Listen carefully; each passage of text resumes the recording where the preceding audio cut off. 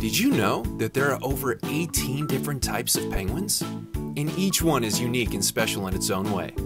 There's the emperor penguin, the tallest and heaviest of all penguin species, and the African penguin that lives in the warm climate of South Africa.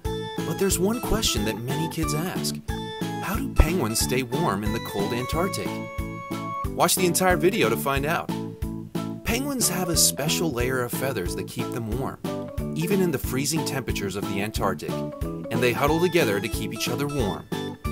But did you know that penguins also have a special gland in their skin that helps them stay cool in the hot sun?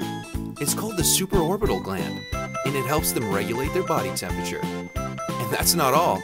Penguins are also great swimmers. They can hold their breath for up to 20 minutes. That's a lot longer than me. Do you guys remember how penguins stay warm? Leave a comment and let us know what animal you want to see next.